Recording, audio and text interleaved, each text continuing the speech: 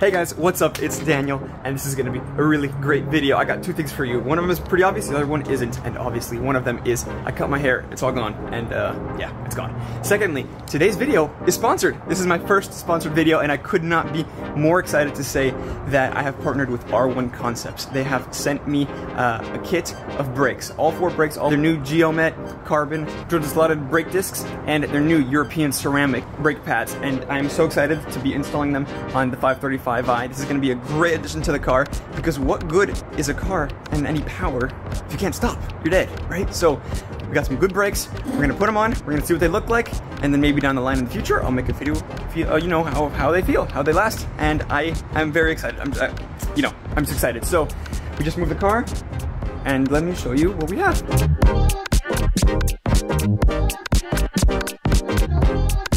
So here's what we got. This box has 4 disc rotors and a whole set of 8 brake pads. This is a lot, and it is extremely heavy, hence the dolly. The UPS guy kind of just like dropped it on our front porch. It's like pretty dented here, but we looked inside, just a little sneak peek, and nothing really is damaged. I only saw 1 brake rotor, so this is pretty much just as new to me as it is to you guys.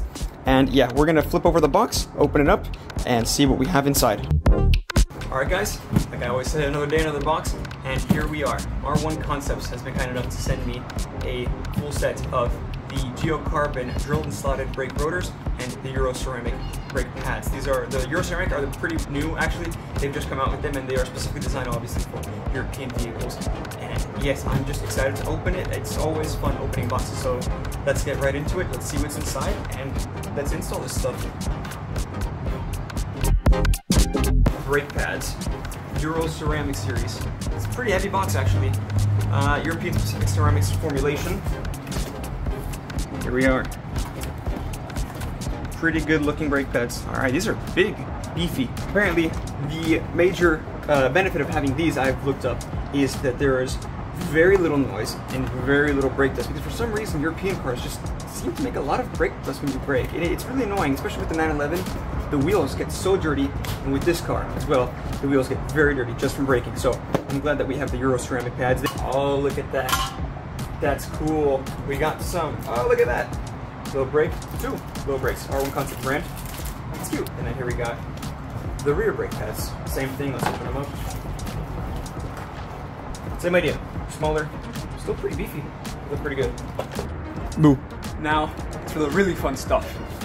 The brake rotors. There should be, I hope there should be, 4 brake rotors in this box. A very heavy box, like I said, whenever we first got it. We could not move it. Literally, we could only like roll it around. So we got the dolly, moved it over here, and here we are. Here is the box with the boxes. And more boxes, just boxes inside of boxes. I love it, boxception, this is great. So yes, I'm gonna get these out somehow. Just use pure brute strength, I guess, and just try to get them out. I'm gonna see if I can weigh, I'm gonna get a scale, and I'm gonna weigh which brake actually is heavier. If the R1 Concepts is heavier or lighter than the OEM. Maybe they're the same weight, maybe these are lighter. Who knows? Let's check. Well, first, obviously, to do that, we gotta get them out. Okay, this is definitely lighter, so these are probably the rears. Does it say anything? Does not say anything. Alright. Yeah, I think these are the rears. Alright, here we are. Let's open this one up. Let's not get the blade too far out. This will cut. Wow. Wow.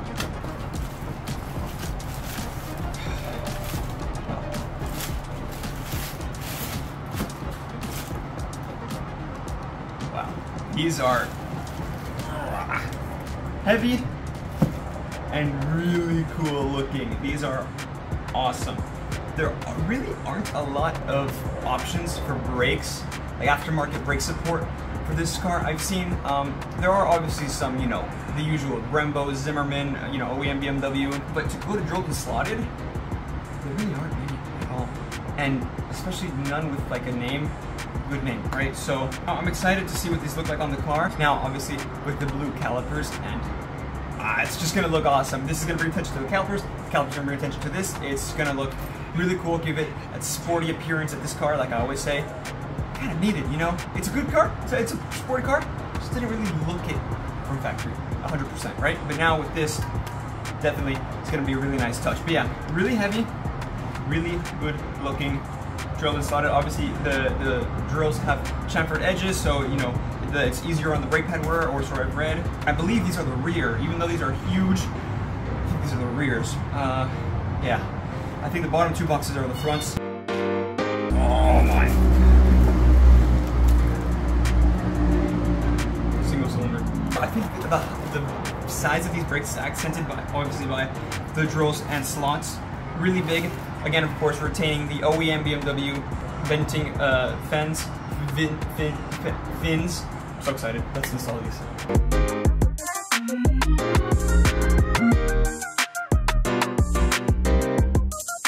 Front wheel is off. Caliper, like I said, is really dirty. We'll clean that. But check this out. I just found this out. This car has a cooling vent for the brakes. It's a race car. I have a race car. It's so cool. Never knew. But yeah, what we're gonna do right now is we're gonna take off the caliper. We're gonna put it somewhere safe. We're not gonna like disconnect it from the brake lines, obviously, because I did not want to bleed the brakes, right? So we're just gonna move it to the side, and then we're gonna check this out. Look at this. It's an Allen. This is an Allen to hold the disc onto the hub. Usually, it's a Phillips or like a Japanese star screw, but this is an Allen, which is great. So there's a torque spec for this.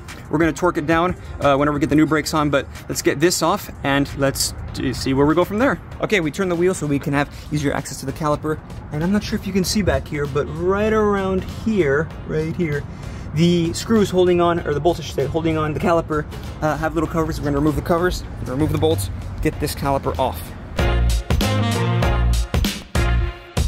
So, my phone stopped recording, it overheated, so we're gonna remove this little Allen, like I said, 6mm Allen. You could remove it now or before removing the caliper. We just didn't really, you know, we didn't think about it. So, it's not that bad though. It shouldn't be that hard to take off. There we go. And I did put WD-40 on this disc to make it easier to remove.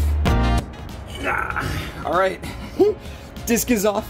Already, I think this is a lot heavier than our new discs, but oof. Very heavy, very dirty. Let's put this away. Okay guys, now it's time to weigh both of the discs. I just took off the front disc you saw, and now what I'm gonna do is I'm gonna weigh the front OEM disc that came with the car, which I believe could be the original one since the car only has around 70,000 miles. So I'm gonna put that on, very dirty, very ugly. We're gonna put it on, weigh, see what the number comes up, and then we're gonna do the R1 Concepts brake. So let's get into it. All right, we're gonna weigh the OEM disc real quick. Let's turn it on. Wait for the number.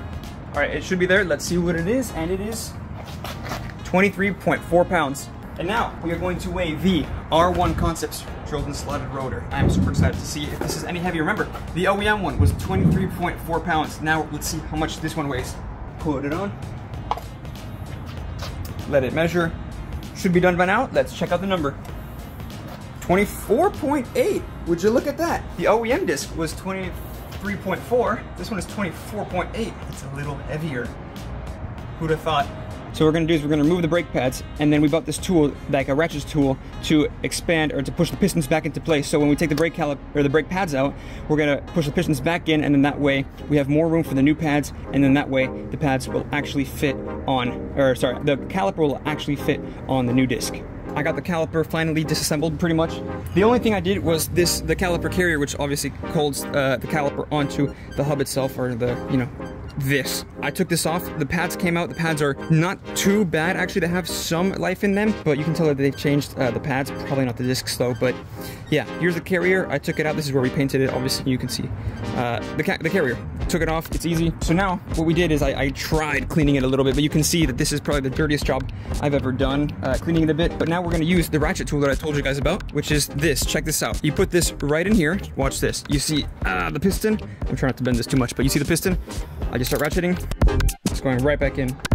Without this, obviously, you can't get this caliper onto the new disc. Since the new pads are thicker, the new disc is thicker, less space. So you gotta do this. I think it's time for the new pads. All right, guys, it's time for the new disc. Here it is, big and heavy. All right, let's put it on. The torque spec for this little screw to hold the disc onto the hub is 12 foot-pounds. Up. There we go, 12 foot-pounds, and the disc is now on. Now let's get the new pads on the caliper and put the caliper back on. 81 foot-pounds, caliper carrier is on, disc is on. Look at that. That's awesome. Let's get the pads on. All right, R1 Concepts European ceramic brake pads. The brake pads, European specific ceramic formulation, obviously for European cars. Chamfered, the pads are scorched, positive molded. They look like really cool pads. Let's open them up. Look at that. Nice packaging and everything. We got the clips that we need. This is the whole set for both front driver's side and front passenger side. One of these has a clip. I believe this is the one that goes inside the piston, so it goes in the inside part of the car, and this one goes on the outside, so it would go something like this. Let's put them on. Did you guys see that? Are you guys seeing this? This is the easiest brake job I've ever done. Wow, that's it. And now we just screw this back, screw the caliper back onto the carrier. That's it. Let's do it. All right, so for the brake pad carrier guide, the Allen, I believe it's a 7mm, 31 foot-pounds is the recommended torque by BMW. So let's go ahead and torque this down. All right, guys, we have finally installed the caliper. The only thing left to do here is to install the brake pad life sensor, which just literally just slots in there, and then you can just push. Okay, I'll do that later. But here's the thing. This retaining clip here looks like it's easy to put in. It was an absolute nightmare to install. It took us a really long time and I struggled a lot with it. I watched countless YouTube videos and everything, but very few showed it. Only one guy showed it. And yeah, the only thing is, the only way to get it on is you really have to scratch the caliper. So that kind of is not a problem if you have the standard calipers, but we painted ours, so we did scratch it quite a bit, I will be honest. I really hope you won't see it with the wheel on, but either way, I'm gonna go buy touch-up paint immediately, and we will touch it up, and hopefully it won't look like this anymore. But yeah, unfortunately, the only way to get this retaining clip on is to get either two of these sides underneath the carrier, put this pin in here, and then you've just got to pry this with a screwdriver till it just goes through, and obviously you can see all the paint is gone. But I mean, guys, that is the only way to secure the caliper to the caliper carrier. That is the only way, and it must be done. So yes, we lost some paint, but at least I can stop now, right? So, you know, you win some, you lose some, and besides, we got the discs on, and that looks really, really cool. I'm gonna finish up this side, put the wheel back on. I'm gonna do the driver's side, or sorry, the passenger side real quickly, and then we'll do the rears. So let's do it. Here's what's happened so far. I haven't recorded a lot because my phone has been overheating, and we already saw the same thing on the other side, right? So all I've done right now is I've removed the caliper again. All it is two 18mm bolts. They go here and here for the retaining clip onto the actual steering knuckle. We removed the caliper from the caliper guide retainer, and then we removed that retainer. So now we're here. We already cleaned up the hub a bit, and then it's time to install the new disc again. Same thing as we did last time, so I'm just gonna time lapse it. And I just noticed it is so humid that midway through speaking, my lens is fogged up, so I apologize for the foggy vision. Okay guys, we're done. I didn't really film because it was the exact same thing as the last time. However, we knew how to put this on, so this side is a lot less scratched. It's only scratched around here, a bit here, and down here, but that's it. This side definitely will be my preferred side, and no casualties other than a broken nail, but you know, whatever. Dirty hands, dirty job, it's done. Now, now we move on to the rears, and I will show one of the rears and then do the other one probably off camera or time lapsed, and then we'll be done. So let's do it. Oh my God, I cannot believe how cool that looks. I mean, I knew it would look cool, but look at this, the length of the car with those. I mean, it's just with the calipers. Guys, please leave a comment down below. Tell me what you guys think and if you would do this, because this is crazy. Let's do the rears. All right, at the rear, we removed the wheels as you saw. Well, you saw one side, but I removed both sides, obviously.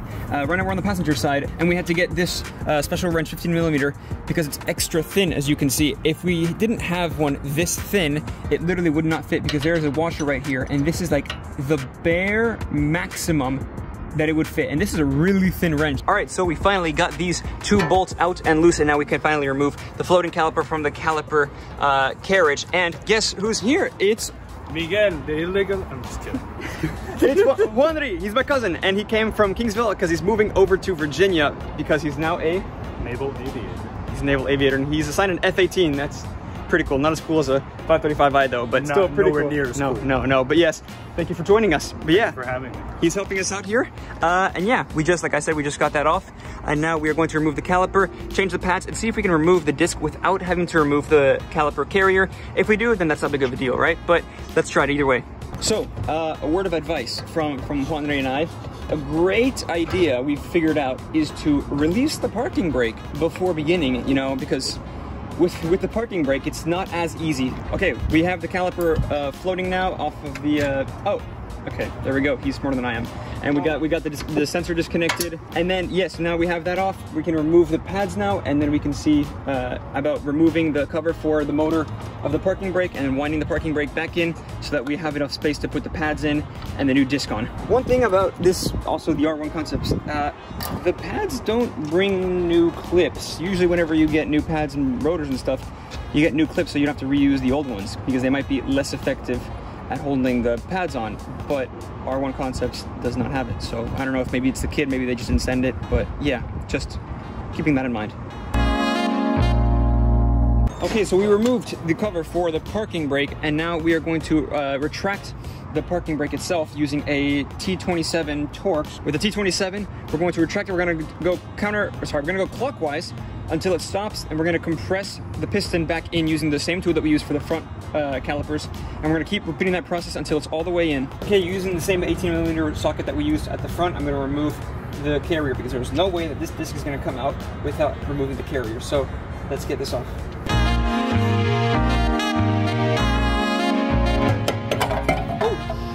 All right, rear disc is off. Let's compare it to the new one. All right, guys, here is the old disc. Not as heavy as the fronts, obviously. They're a little bit smaller. The fronts, I forgot to mention, they are 348 by 30 millimeters, and they are the optional aluminum hat rotors. And these are the 330 by 20 millimeters. A little bit thinner, but they still have the venting and everything. Old, ugly. Let's check out the new ones. They look amazing, just like the fronts, drilled and slotted all the way around. They look super cool. They feel lighter. Are they, though? Venting, of course, 330 by 20 millimeters. Aluminum hat rotors. Whew. They look really cool, and they're only dirty because my hands are filthy. So let's weigh the OEM stock one and then the R1 Concepts. All right, first one, factory brake. Zeroed, put it on. Should be done. Let's check out the number. 16.4 pounds. All right, 16.4. Turn it on. Did it get to 0? Let's weigh it. Remember, 16.4 OEM R1 Concepts. 19.2. That is really surprising. The other one, the fronts were like a pound heavier. This was almost 3 pounds heavier. That is very interesting. Time to put the new disc on finally. And by the way, guys, someone correct me if I'm wrong. The disc and rotor are the same, right? I'm not 100% sure. Please, someone in the comments, tell me if I'm wrong. So for the torque spec for this, like I said before, 12 foot-pounds. It was at 31. Now it's got to go down to 12.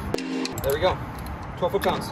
Now we can start putting everything back together with the new brake pads, the Euro ceramic brake pads. I'm so excited to see these. Well, I mean, I'm looking at them right now. I mean, I'm so excited to use these, to feel them, and to not have any more brake dust, supposedly, allegedly, very little brake dust and very little noise. So, let's put it on. Torque spec to attach the carrier to the actual, I believe, the car. The control arm, the suspension area is 81 foot-pounds, which is a lot.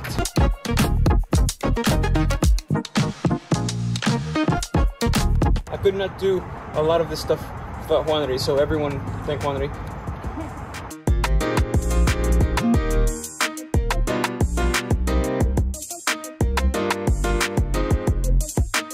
Again, Juan reminded me of something that I forgot.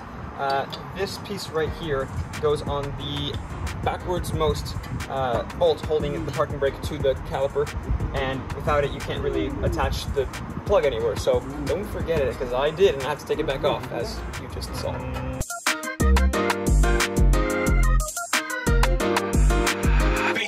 So since it's a floating caliper, obviously, it's going to be a little bit loose now because the piston is still completely, totally compressed. Whenever it's ready, and I start slamming on the brakes the first few times, the piston will obviously go out, and it will create friction, and it will create, you know, get rid of the space, and it will finally not move anymore. I am so tired. but we are nearing the end right now. I finally have the rear discs on. There's one over there with my dad. They have expedited that side right now. Both sides are the exact same, right? So I'm filming this side, wheel is on that side, and now we're gonna put the wheel on this side. So this is the final home stretch, and then obviously, well, you know, we gotta break them in, right? All right, guys, it looks like we have completed the install of the R1 Concepts drilled and slotted rotors with the Euro ceramic brake pads, and let's take a look at how cool that looks. That is just the front. Check out the rears. This is so cool. Such a cool touch. Little details like this I love. The car looks more aggressive already, and with the blue calipers, which we will touch up, don't worry, it looks unbelievable. I'm so happy. Again, thank you R1 Concepts very much for sending this out. The only thing left to do is to break them in. They do have a break-in procedure. You can look that up anywhere online. But yeah, the only thing left for me to do is to break it in. But that's it for today, guys. Thank you guys so much for watching, and I hope to catch you all in the next one. Take care.